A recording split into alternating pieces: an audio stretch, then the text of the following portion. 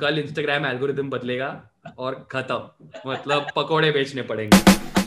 So glad this happened in 2011 because I look at a scenario, the result of anxiety, 50 questions already pop out. मतलब अभी uncle को खुद का bathroom चाहिए. For a lot of people are just going to be like गांड में डालो passion, गांड में डालो profession. There's that's an emotion.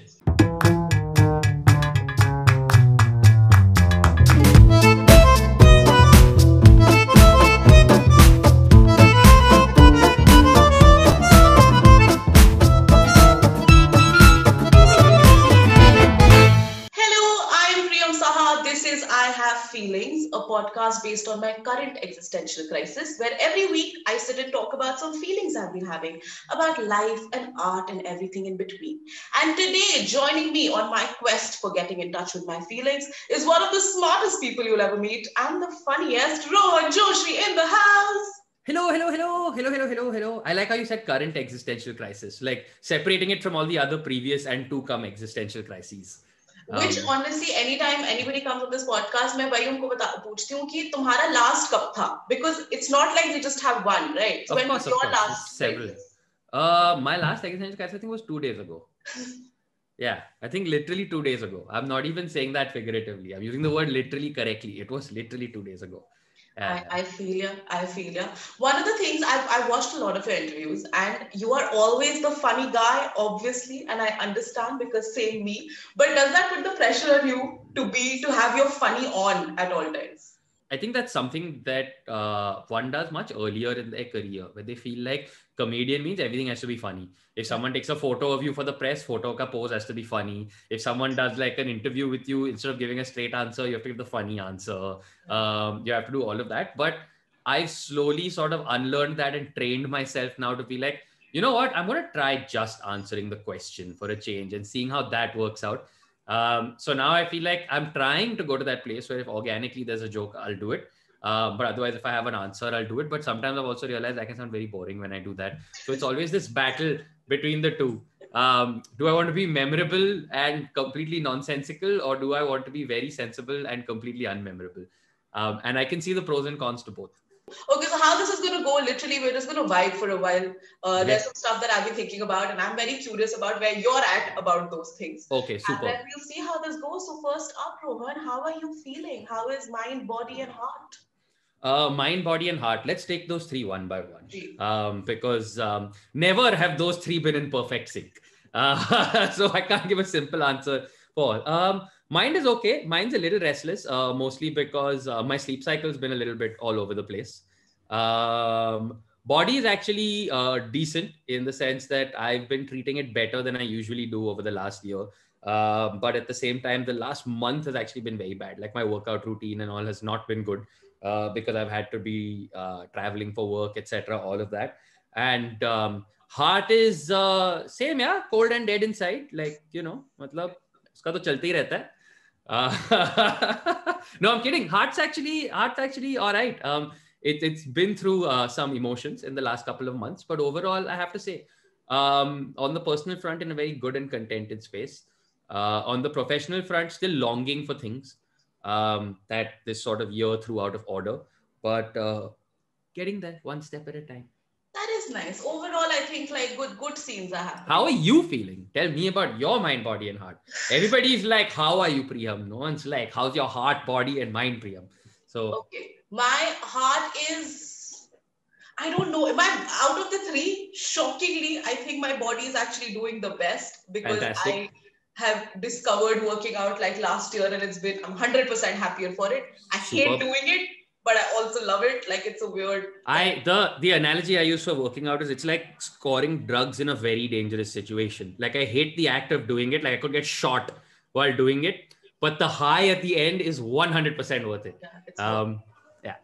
Heart is okay. Mind, I feel like, has been a little up and down because of some stuff that happened. But yeah, overall, I think more good than bad, and that unfortunately is best case scenario. Yeah. On balance, we'll take it. We'll take it. Okay, so Rohan, you entered our lives through social media, and you're one of the original internet boys, so to speak. Mm-hmm. How is your relationship with social media today, and has that changed in the last couple of years, not the decade, in the last couple of years? Yes, I think my relationship with social media has changed tremendously, because there was a point in my life where I felt the need to put every single thought or emotion onto social media, whether it was in the form of a joke or a deep thought or my opinion on something. And just this sort of feeling that my opinion was essential to the conversation. Yeah. And my being there raised the standard of the place, and all of that. But I think I realized what was happening as a result of that is that I was attaching all my self-worth to then how those thoughts and emotions and tweets and posts and all of that did. And I realized that the entire emotional graph of my day was dictated by social media. I could be having the best day, work-wise, career-wise, etc., all of that, but one troll will say something and suddenly full day is ruined. Or, I'll have put my heart and soul into a piece of work and like 20 people will say it's good, but one person will say it's bad. And then, the whole day or the whole week is spent in a spiral because of that. So I've very consciously over the last couple of years pushed myself to also, I have to again like sort of preface this by saying that I've reached a point in my career where I have the privilege to do this a bit, to pull back a bit, right? Because there are some people who have no choice but to constantly stay one step ahead of the algorithm every single day. I'm very fortunate that I have a little leeway. So I've sort of used that time to, I spend less time on social media. I physically check social media assets less. I post the social media assets less. I have days where, like, if you see right now, I don't think I have any stories or posts like new in the last 36 hours.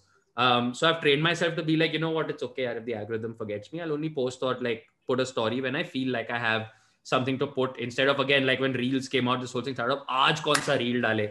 And I'm like, you know what? I don't know that that's necessarily my forte. So forget it. Like in the sense that I'll post when I feel like it. I won't post when I feel like it. I'll be more present sort of in the moment. So yeah, I would not say it's a perfect relationship still. I still have days where it can absolutely destroy me.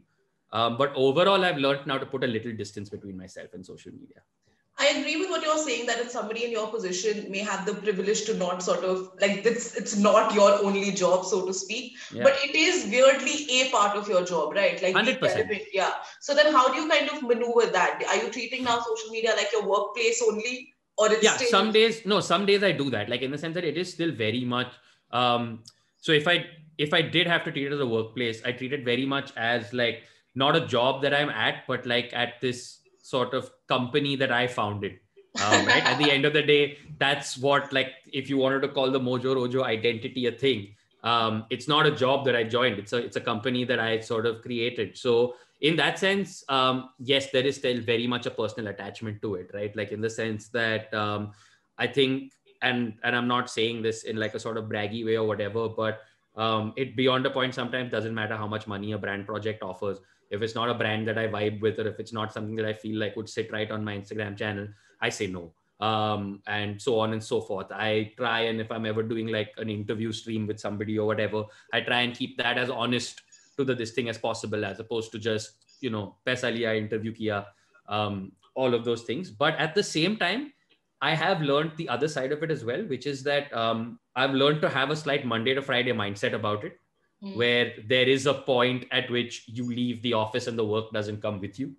And then you actually focus on doing other things, or like sort of being another person more present in your space. So that's something that I'm slowly training myself to do as well, where I'm like, you know what, today I'm not going to look at this. I don't have anything to post. No thought is coming or nothing. I'm not just going to sit there endlessly refreshing and wondering and, be like, man, no followers today, no comments today, no this thing. I'm like, theek hai yaar, jab acha post hota hai, to the engagement bounces back, and people can tell, I think, when you're posting for the sake of posting now. And I hate it. I feel like even for me, the last couple of years, especially me, it's just become like how mindless it is. I'm like, Correct, why? right?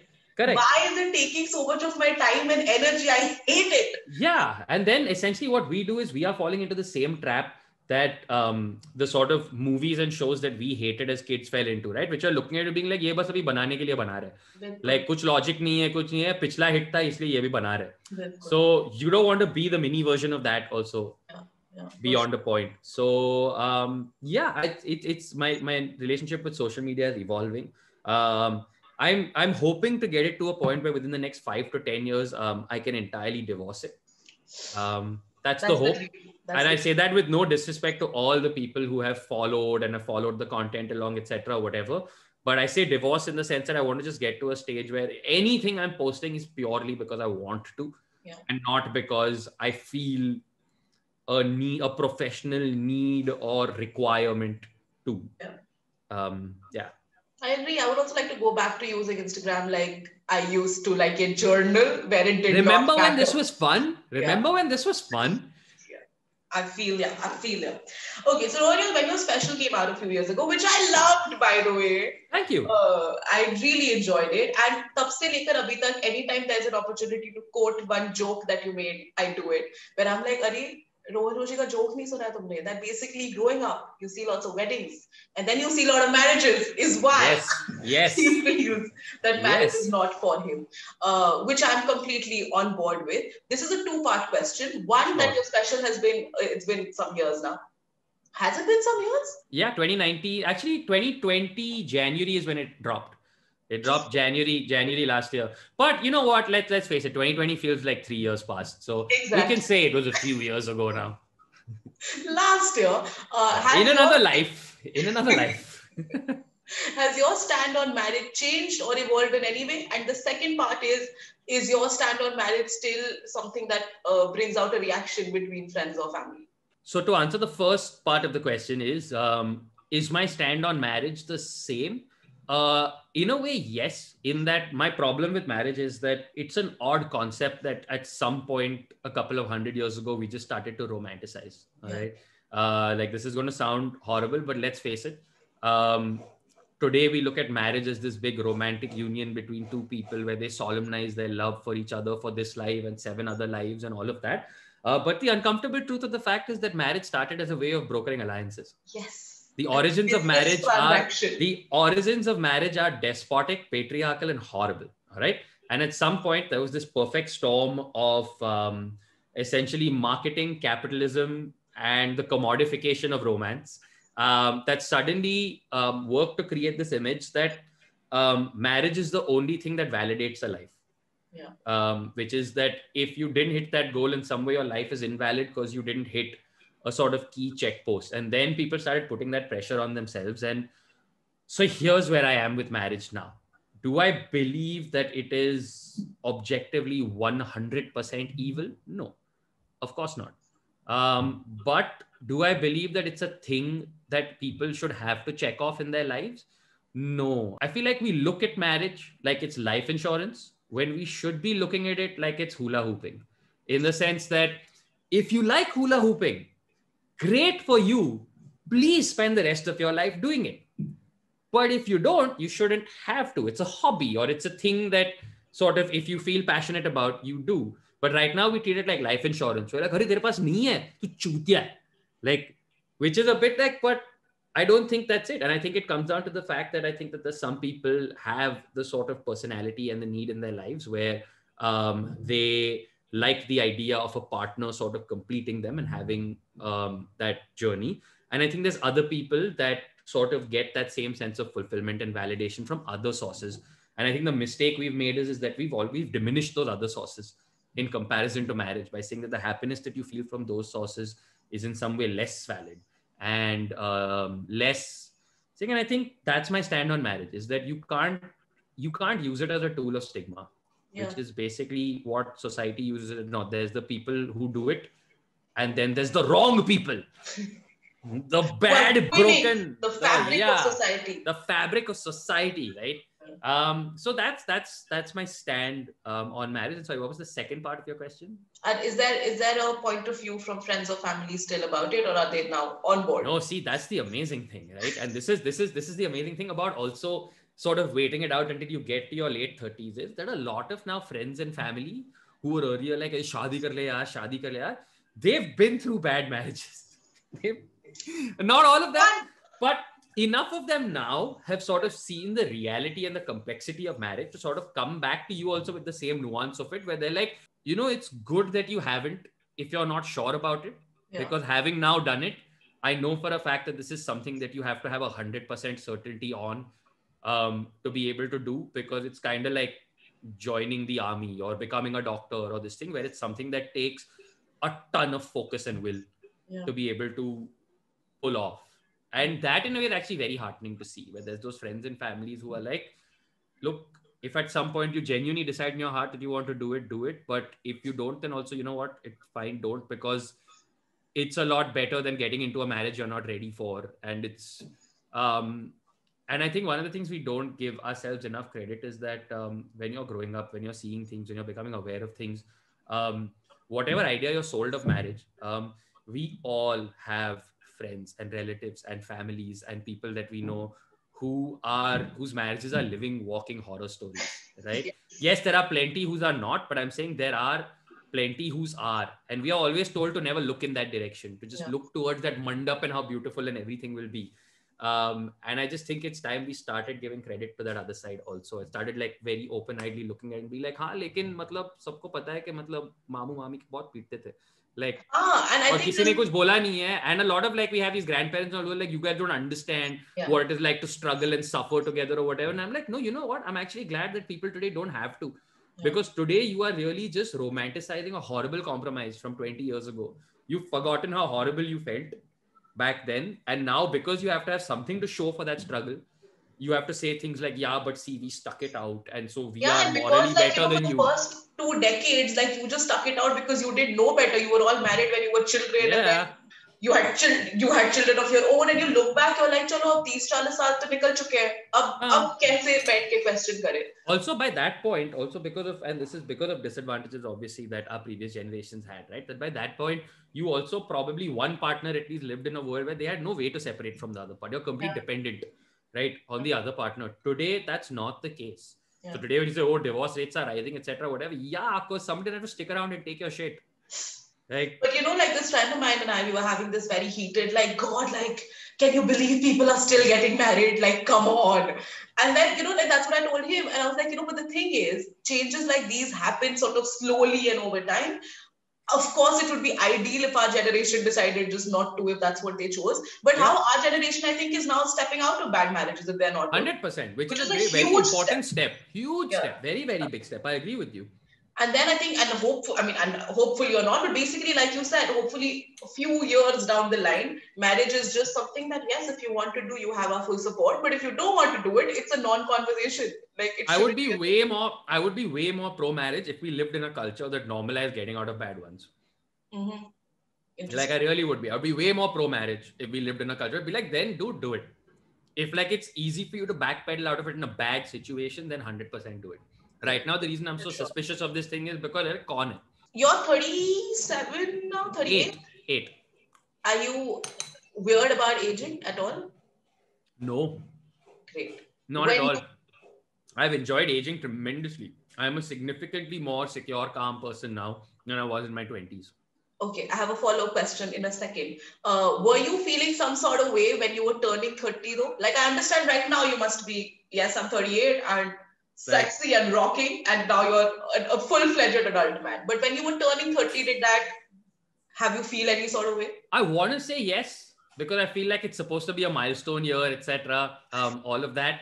But also I turned 30. I'm 38 now in 2021. So I turned 30 in 2013. And in 2013, honestly, I was way too busy with everything that was happening to even sit and take stock. And in a way, actually, I felt really good about turning 30 because like comedy was picking up. AIB was starting to become a thing. I was really starting to enjoy just being on stage and things like that. And what's important to remember is that we forget with the way stand-up is in India right now is that in 2010, it basically didn't exist. Yeah. Right? So for me, it was very surreal to enter my 30s in a place where I'm like, man, 27 की उम्र पे भी पता नहीं था कि ये होने वाला है.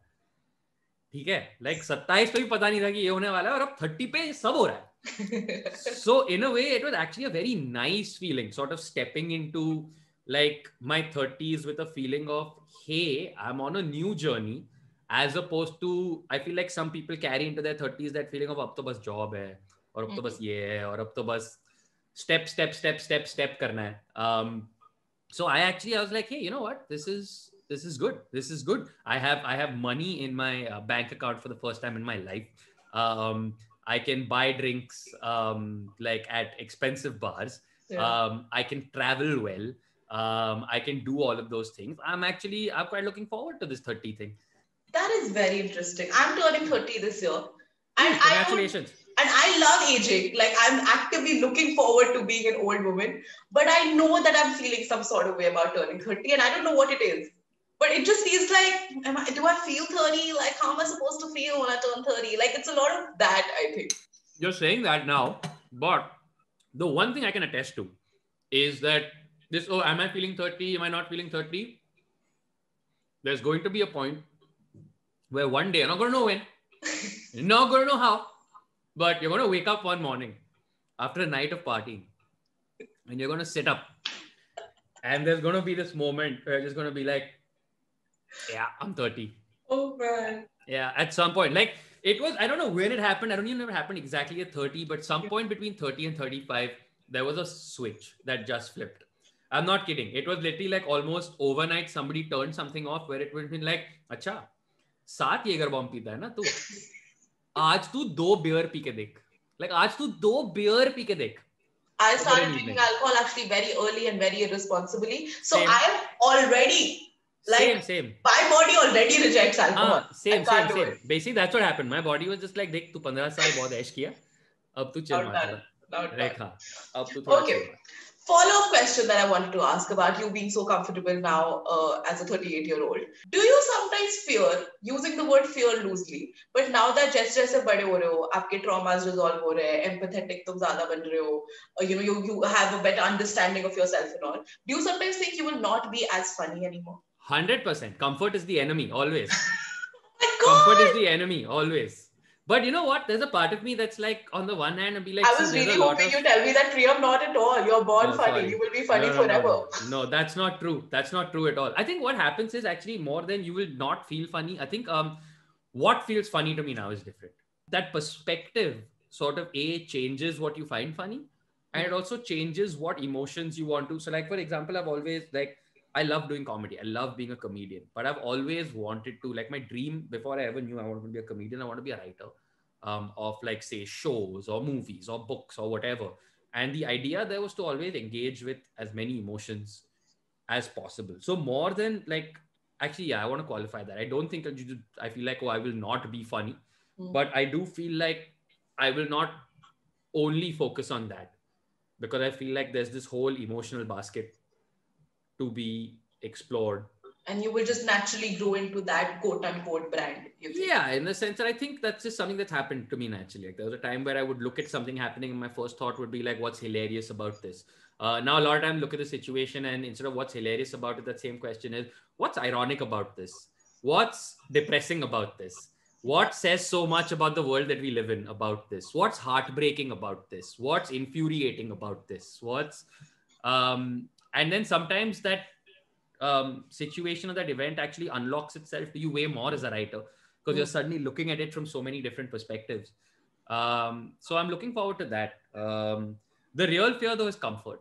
Like the older you get, the more comfortable you get, the less you feel like, why am I putting so much effort into proving myself to random people? Matlab, like I'm good, I'm comfortable. I have food on my table.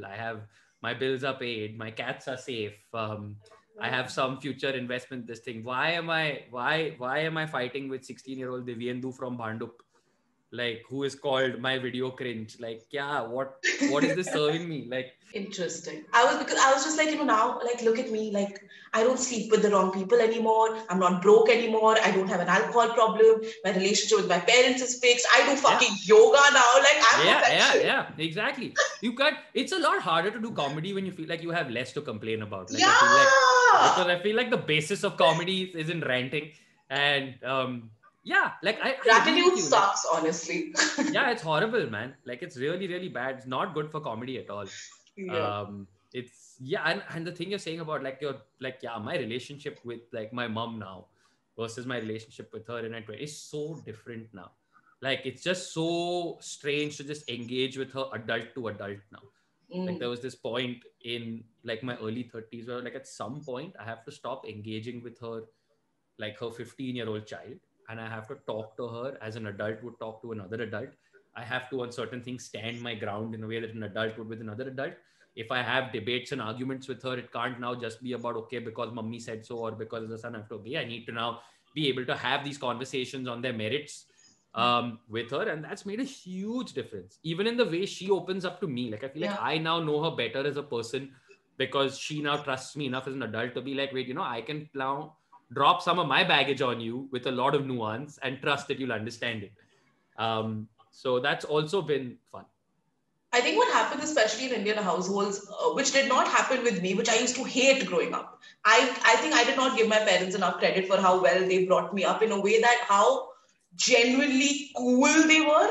And I think so many of my friends, as we reached our 20s and all, really struggled with seeing their parents like sort of drop from the pedestal they had put them on. Yep. Meanwhile, mere ghar pe, it was very ki bro, hame bhi kuch nahi pata, we are also figuring it out only. Super. And I was always treated like an adult, which I used to hate. I just why can't you be normal? Why can't you be like other parents? But now I have huge respect for that. Oh, 100%. Like the social development that you sort of get from that is like crazy. Okay, so you are a comedian who followed his passion, followed his heart, and you're the success story now that it worked out. Do you sometimes feel that because I think I get asked this sometimes, that it's romanticized this passion को profession बना लो, जो मुझे लगता है कि बिल्कुल अगर तुम कर सकते हो करना चाहिए, but how when I started writing professionally, I'm not saying I hate it now or anything, but it became a job. It became something that was deadline related, and like on some days also hard, and you're not just doing this like on the side, all of those things. Same, I'm assuming, happens with comedy, where once it becomes a job, it's a full-fledged job. Yeah. So how are you on this advice of, if you love what you do, you will never have to work a day? No, that's not true. You'll have to work. If you love what you do, you'll have to work, because see, at the end of the day, there's the thing that you love doing. And then once it becomes work, there's all the things that get added on top of it, right? It's one thing for me in 2010 to wake up and be like, I want to go to an open mic and try these 3 minutes about this thing. And that's it. Because that in itself was the end goal. Yeah. The end goal was just trying the 3 minutes because I thought it would be a laugh. Versus I now need to go try 3 minutes and make those 3 minutes into a really good 6 minutes, because that then has to become a part of my special, on which there is a certain amount of pressure because there is already a body of work which is at a certain level of quality. So now this has to at the very least be at that level of quality or above. Plus somebody's paying me to do this. So I have to make sure that I deliver so that I continue to get paid for doing this. And also at the same time, I have now tied in the fact that I have a life insurance premium payment and a mutual fund payment and all of that to this. And once you do all of that, at the end of the day, whether you're doing your passion, whether you're doing that, whatever, you will become, and this sounds like a very dramatic sentence, but I don't mean it that way. You see, we all become slaves to our lifestyle, right? Yeah. Like at the end of the day, so you can follow your passion, you can choose to do all of that. You can be like, me, main bas mera artistic integrity maintain karunga. You can do all of that. And, but you may not then get the AC that you were growing up with. You may not be able to get the nice car that you grew up with. You may not, then you have to accept that trade-off. Or you accept the fact that what you really like is also all that other stuff. And that's fine. I feel like a lot of people be like, oh, it's materialism. So no, don't underestimate the fucking happiness that a nice big TV and good AC room can give you. All right. Let's not forget those things and the importance of that, and having good food on your like plate, like 7 days a week, etc. All of that. If you get used to that, and if you want to do that, then beyond a point, you have to be willing to, even if you're continuing to indulge your passion, then you have to be willing to look at it professionally. Where you have to be able to be willing to look at it as the thing that how does this then support this lifestyle that I love so much. And then the other option is if it doesn't, then I think it's completely okay for, like, I have a tremendous amount of respect for people who are also like, no, this job is my job and this job is what allows me to go party around the world with this thing, because in my life, that's actually a priority. I don't care about what I do Monday to Friday, but at the same time, I don't hate what I do Monday to Friday, because I know that what I do Monday to Friday allows me to go ham Saturday, Sunday. Because also, again, follow your passion, turn your passion into your profession, etc. Whatever. बहुत 1% sentiment है. For a lot of people are just going to be like, गांड में डालो passion, गांड में डालो profession. मेरे 3 बच्चे हैं. हम एक छोटे घर में रहते हैं. हमारी एक स्कूटर है. मुझे इस सिचुएशन से निकलना है, और उस सिचुएशन से निकलने के लिए मुझे जो भी जॉब करना पड़े मैं करूंगा, क्योंकि वो इम्पोर्टेंट नहीं है, सिचुएशन से निकलना इम्पोर्टेंट है. बिल्कुल. And I think another, just to add to this passion thing, so last year I did some stand-up, which I had lots of fun doing, and I did fairly well also on the show and all. And then everybody this was the Sterling Reserve thing, right? Yes. yes. Yeah. I was first runner-up. I have such a big photo about it. Congratulations. That's really good, as you should, as you absolutely should. But this was my first time doing it, and I realized that, oh, I actually might be kind of good at it because I had never done it before. And everywhere else, the thinking that now though you must, now you have a stand-up career that you have to pursue. And I would come back home and I'm just like, it's fun and it's great, but to pursue this passion, I don't know Yeah. if I'm feeling this passionate about it. And And you don't I have feel a to. little guilty, kind of, sort of admitting it to myself or even to the others. That I'm like, अरे पर ये हुआ तो बहुत मजे आ रहे हैं. Yeah, पर ये yeah. नहीं है मेरी जिंदगी का सपना, because I don't think I'll be able to justify the मेहनत you guys do. And that's fine. And that's fine. It's I hate this logic that if you're good at cricket, you have to play for India. But what if I just like playing gully cricket? Like, मेरे को नहीं खेलना India के लिए. I don't want to be away from my home 250 days of the year and this and that. और मेरे को नहीं खेलने का IPL. मेरे को नहीं करेगा. मेरे को बस मेरे गली में टुक टुक टुक खेलने का, मजा करने का और घर जाने का. And I feel like and I think in the couple of days that we shot and we made the show, if at all there was a doubt, I also spent this was the first. I don't have too many comedian friends like that. This was the first time I was spending lots of time with tech comedians and just struggle story based struggle story. I was like, I can't. No, it's hard. It's hard, especially now. Like, I actually have a lot of respect and empathy for anyone who started out in the last sort of 3 to 4 years. Yeah. I mean, I have respect and empathy for every comic, but for people who have like started in this landscape, and then they have had a lot of great stepping stones, right? Like, for example, we didn't have comic stands and this and that and all of that, but at the same time, just the sheer number of people doing it, just the sheer number of sort of different platforms you have to be active on to be noticed. The amount of grinding you have to do between open mics, etc., all of that. Add to that in the last year, just this, what the pandemic has done to that sort of live experience entirely. It's work. Like, there are days where, like you said, right, the struggle. I listen to some of these stories and I'm just like, yeah, so glad this happened in 2011. And like, there were just 12 of us. So glad. Like, this is the first time in my life I understood the meaning of the phrase first mover advantage. Like, this is a textbook example of first mover advantage. Like, that's it. Rohan, are you somebody who can separate the art from the artist? And if it is dependent on some things, then what is that dependent on? I think I'm learning to be somebody who can separate the art from the artist, because at the end of the day, also depends on the kind of art, right? Like, there are certain kinds of art that are like hugely collaborative, right? And if there's one or two artists who are involved in that, say, for example, that you have a problem with, does that necessarily devalue the art? Because I feel like it is possible. I feel like it is possible to separate the two. You take somebody like Louis C.K. also, right? Like, we know he did sort of horrible things, but I don't know how to go back and change the fact that the work that he done before that, when I watched it, some of that writing revolutionized my thinking, right? And that doesn't in any way exonerate, excuse this thing, CK, but I have to learn to sort of look at that other art piece separately, because how do I change the fact that I have and continue to have a viscerally emotional response to those works of art? And at the end of the day, I do believe that you don't live in a vacuum, right? You have to still consume things. You have to be moved by things. You have to all of those things. So I try to, at least in things that are like retroactive, I try to make you don't have control on, like you said, right? Yeah, you don't have. So I try to sort of make that separation wherever I can, if it is possible in some way, to legitimately enjoy that art without sort of whitewashing or legitimizing what that artist does in their personal life. Then I try and make that separation. So I think Woody Allen is actually a perfect example of it, right? Where it's like, look, I can't change the responses I've had to all the Woody Allen work I've already seen. Yeah. But if Woody Allen makes a new movie, would I watch it? No, probably not. Because I feel like in doing that, I am actively, if I buy a ticket to that, or if I that, I am legitimizing his sort of right to continue to do this. Versus what's already happened. Like, and I think as humans, it also comes down to, let's be honest, man, how it comes down to how much we like the artist, right? Like, today for me, the gold standard example of this is always Michael Jackson. I have heard the same people who are like, oh, you know what it did to those kids, etc. This, that, whatever. Man, party mein ek baar beat it bajta hai, wahi log.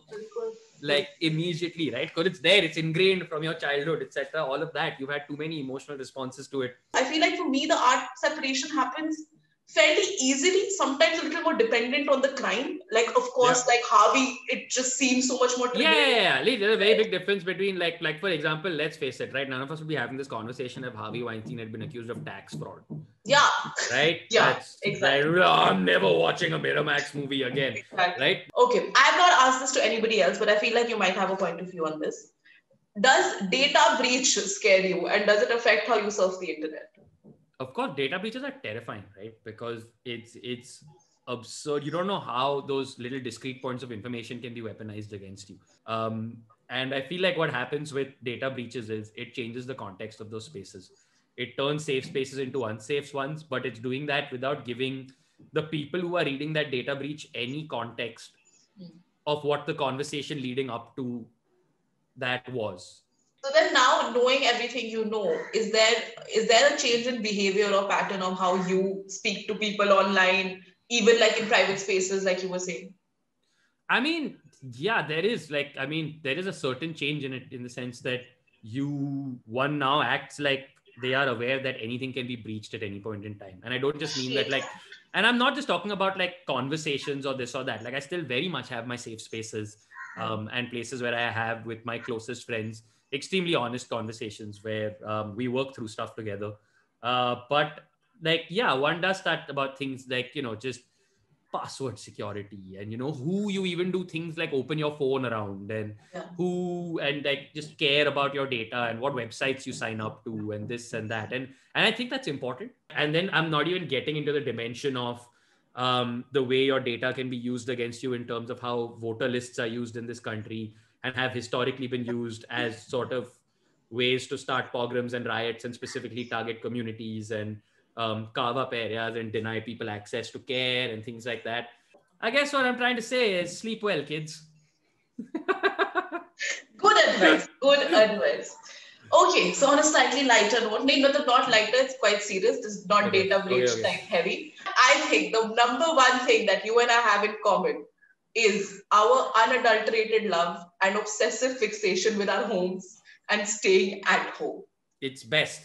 Best. Talk to me through it. Your experience of how was it always the case? If not, when it changed, and just like the joy of it. Just like talk dirty to me, Rohan. I have always loved being at home. Always, I have loved it always. But this whole idea of growing up, you live with your parents. You do this, you do all of that. I didn't ever think I would get to have such total control over a space in my life where I would be able to select it down from the tiles and the wires to the last paint finish and piece of furnishing in it, right?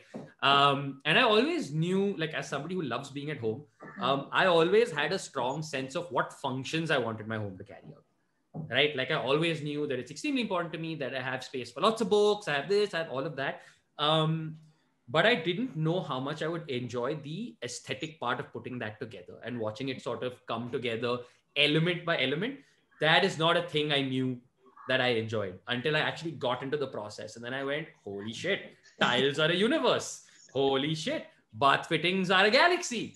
Holy shit, this thing is like a rainforest and this thing is like this. And there's just so many options and choices. And my favorite thing, of course, is what I like to call the ass test for the couch. I believe it's the single most important thing. If you're ever, this is the one piece of home decor advice I can give 100% is never buy a couch online. Never buy a couch online. Your ass has to sit on a couch before you decide whether it's a good couch or not. And this is the other very important piece of advice I will give you. When you go couch shopping, you always take at least one other person with you.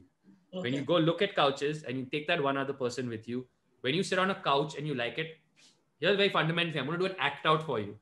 Irshad, here, I'm ready. There's two ways you can sit on a couch, all right? You can sometimes come and you just sort of sit down and you're like couch. And then there's another time where you come and you sit down. And this is very important. There's a the getting into it. There's a that's an emotion, all right? That is an emotion. So one is when you sit on a couch, did you get that emotion? And two is the person who's with you. You invite them to sit on the couch and you watch their face as they sit down. Because believe me, a person's face says a lot when they sit in a comfortable couch. And that's why the ass test is important. Because there are certain couches that are like, come here, let me hug your ass. And that's the couch you want. It was, and also just beautiful to see it come together. Because I don't know if you had this experience, but there's this point at the early part of the renovation where you come in and like everything's broken and wires are hanging and pipes are, and you're just like, what the fuck have I You're done? just like, yeah, I have bitten What have I way done? more than I can chew. This is, ये नहीं होने वाला है, ये नहीं होने वाला है, मेरे से नहीं होने वाला है. And then 6 months later, you walk into this place and there's just this sense of, holy shit, this has been designed to my specifications. And this is my little citadel of joy. And it's great. And just the fact that it got done just before the pandemic. I think the same way for me, like last year through the pandemic, I was living alone also. And everybody was super concerned about like, are you okay? Mental health, ghar pe hi hai, akeli hai. And I'm like, but you don't understand. I'm great. I've never been better. I didn't know how to explain this to people. Yeah. I didn't know how to explain this to people. Who were like, hey, how you doing? You've been alone at home for so long. And I'm like, I know. Have you guys heard of Netflix? It's amazing. See, when I was just like, in the same way that you're saying that I feel like my house just optimized for my experience. Yes, 100%. I think now over the years, I've also trained people that if they have to see me, they have to come to my house. But yeah, over time it becomes part of who you are. I'm like, initially they used to make fun of. Yeah. Like you become such an old woman, and I'm like, yes. Same. Literally the only context in which I had to stop saying this thing is like, obviously you can't like on a first date be like, come to my house, like this thing. That's the only context. Like, yeah, let's go out and hang. Otherwise, all friends. It's always like, listen, my first option will always be, you know what I'm going to suggest. If anybody has any objections or reservations, we can talk about it and then figure it out. Living by self and living in the house. Ideal. Rohan, what is your relationship with money now that you have some, I'm assuming, and a few years ago when perhaps you didn't have as much? So my relationship with money has improved over the last few years. It's improved in both ways, in the sense that I've gotten better at saving it, investing it, planning for my future with it. But it's also gotten better in the sense that I've learned to not feel guilty about spending money on things that I genuinely enjoy. See, when you grow up in Bombay, you learn certain things. Like, for example, मेरे को नहीं चाहिए Lamborghini. कि कहाँ चलाओगे? हाँ, नहीं चाहिए ही नहीं. उसका मतलब टेंशन चाहिए ही नहीं मेरे को Lamborghini. Like, I'm not that. But I love having a big TV.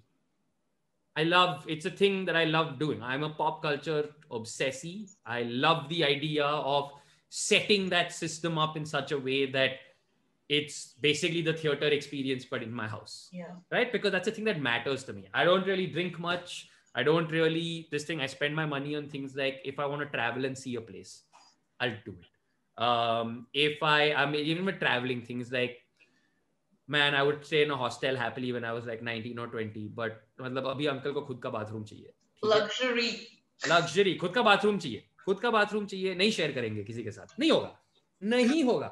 Like, sorry, बहुत काम किया है मैंने life में. अब मेरा चेहरा 2-3 बार न्यूज़पेपर में आ चुका है, खुद का bathroom तो चाहिए. ठीक है? Basic demands allowed है अभी. I'm very aware of the fact that I've lived a life where I've never known the want of money. Right? Have I absolutely been in positions where I couldn't afford that drink or couldn't afford to go on that holiday or couldn't 100%? But I've always had food on my table. I've always had basic needs taken care of. There's never been a day in my life where it's like, I don't know where my next meal is coming from, or I don't know where my next rent is coming from, or I don't know next this, that, whatever. So I guess I'm also learning to respect it, in the sense that just have a little more respect for how tenuous it is also. That अभी सब मस्त है, लेकिन कल Instagram algorithm बदलेगा और खत्म, मतलब पकोड़े बेचने पड़ेंगे. Like, we've all been there, you know this. What is your most toxic trait and what is your best trait? They don't have to be related. Sure. And I'm sure there are many, but tell me one each. What is my most toxic trait? My most toxic trait is that I'm not great at expressing anger. That's one. And my second most toxic trait is I'm very scared of trying things. Like in the sense that like I'm like even if it's like an open mic or a this or a that or whatever, I'm very scared to go try a bit. I feel like it needs to be at a certain degree of quality before I even open mic it, which is actually a very You're backward way of looking perfectionist at in it. that way. Is that what you're saying? But in a way, but a perfectionist, but it goes the other way in the sense that where because I tell myself I'm a perfectionist and because I'm not sure I have a perfect product, it's better to not try. Which is so strange coming from you. I feel like I would never think that about you. I know, but I do it a lot. Like in the sense where it's like, हाँ मेरे को show लिखने का है, लेकिन ये जो idea है ना 100% perfect वाली feel नहीं आ रही है, तो लिखूंगा ही नहीं. As opposed to where it's a combination of like sort of fear of disappointing oneself and sort of now having been part of like the validation and likes economy for so long that like the fear of being like disliked for something that I do sometimes creeps in. One trait about me that is good is that if I'm in the right mood or if I'm required to, I am good at talking to people.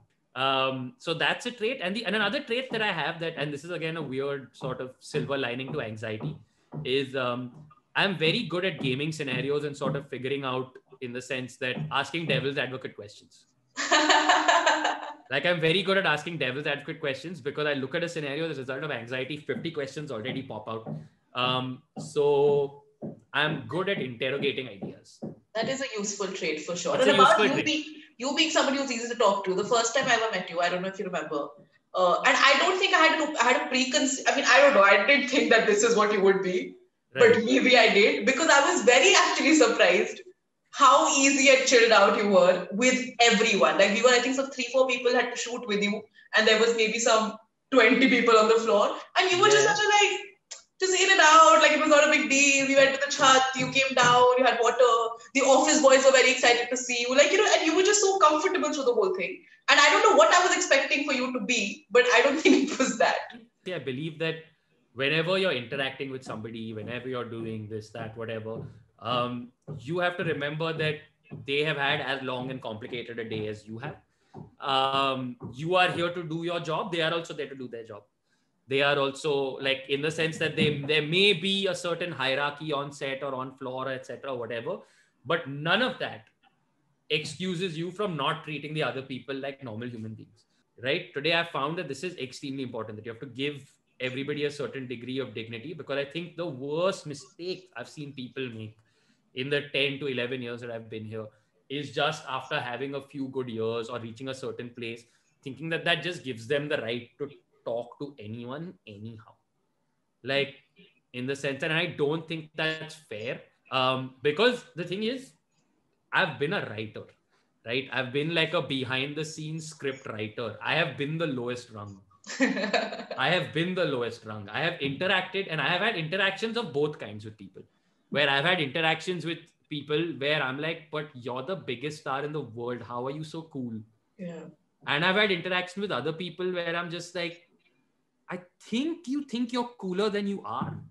And you should know that when your career dies, I am going to dance on its grave. Also, what am I going to get out of being like an asshole to people or standoffish to people? Like if we have to today be on set together for 9 hours and I come in hour 1 only and I'm standoffish to you, Yeah. I've made the next 8 hours fuck all for both of us. But some people do it, and like I feel like even with my experience of working with so many celebrities, it's just like what a weird thing to say, but the smaller the celebrity, the weirder they are about their stardom or whatever. It's true. It's true. It's actually very, very true, because like literally some of the biggest Bollywood stars I've met don't give a shit. Because they're so secure in their size that they know that they don't have to come on set and sort of swing their dick around at people for people to recognize that this is a good person to be working with. Forget big or not big, right? Where just the idea that, hey, this is a good collaboration. Also, I just like interacting with people, like in the sense that you're good at it. You're good at it. Like, why would I don't understand why my first interaction with somebody would be negative. Like, that's just not a way that I'm built. Let's all have a good time. We'll all finish work quicker. Yeah. We'll all also see, we forget, that we're in an industry where this might not be the only time we work together. Yeah. Right? This is not going to be the only time we work together. And I know for a fact, and I can say this for a fucking fact, that I know and I can think back to at least 2 or 3 jobs that I've gotten in my life today, whether they're even like small, little influencer gigs or this or that or whatever, where I know they could have gone with a bigger and more talented person than me. And like a funnier, better, this, that, everything. And I know that I've gotten the job just because they're like, but this person will be more pleasant to work with on the Yeah. Hard relating. right? Like, and I know this for a fucking fact. Yeah. And it's just, and I wish just more people understood that. Yeah. That the way you build collaborative relationships and get people to sort of want to work with you more and more again is if you build, like, it was extremely important for me that, like, when we shot Wake and Bake, I knew that it was going to be a stressful day, and my simple logic is that stress hai to cake hona chahiye. I have very simple fundas in life. कि आज अगर दिन में stress है तो दिन में chocolate भी होना चाहिए. Lovely. So I had basically pre-ordered fucking 2 giant chocolate cakes that would arrive in the middle of the day before shoot. So there was a point where half of the day was like, okay guys, we're all going to take a 20-minute coffee break. We're all going to eat fucking cake. Nice. We're going to just enjoy for 20 minutes and then we're going to jump back into it. But let's all just fucking take our stress down for 5 minutes by eating some chocolate cake. So much better work happens in that vibe. It's true. It's true. You're already looking forward to all the great things you're going to achieve. Yeah. Okay. I have come to the last question of this. This is super vague. I asked this to everybody and I've gotten some very interesting answers. And no pressure, NBT. But what do you think, Rohan Joshi, is the meaning/purpose of life? The purpose of life, I guess, is to just move forward. Like in the sense that it is to just move onwards, right? Like what we've seen so far is time in life, they just march on, they march on and they march on. And I just feel like, I don't necessarily believe it's everybody's job to create value in this universe. I don't necessarily believe it's all of those things. Your life can be you finding one mountain that you really love and want to look at for the rest of your life. And that's the meaning of your life then. That there was a certain amount of beauty in the universe and it was your job to just sit there and behold it. And sort of look at that mountain and be like, you know what? I appreciate you. Like, and that's enough. And that's enough meaning and purpose. And then somebody else's life ka meaning and purpose can be, I fucking discovered the polio vaccine. That is different for everyone and cannot be compared. I don't believe that there is a meaning. And I don't believe that there is a purpose. Because I feel like there's a certain amount of arrogance that comes with believing that in a universe this massive, you are in some way an essential commodity. But at the same time, I don't mean to go in the opposite cynical direction and say that you're not worth anything. Yeah. I just think that that worth is something that can be self-ascribed based on what your wants and needs and the things that make you happy are. Yeah, like you're not the center of the universe, but you're the center of your universe, whatever that may be. Yeah, you're the center of your universe. If you're the sort of person that wants to build a Fortune 500 company and change the world, good on you. That's incredible. But if you're the sort of person who wants to spend their life just sort of going on treks and taking photographs of birds and all of those things, then also good on you. Okay, good on you, Rohan. That's all I have for you. I had such a great time getting in touch with my feelings. I hope you did too. I did. This was a very fun way to spend a Sunday morning. Yeah, and I'm glad I got to spend it with you. And again, I already knew this was going to be great. And one of the reasons I wanted to get you on because whatever little I know of you, most of it like on digital and whatever few times we've met, I just always know that every time I watch anything you have done, I go back with something. I'm glad. I'm really glad to hear that. That is the meaning and purpose of my life. Yeah, you've achieved it. Okay, friend, I'll speak to you soon and take care. I will take care.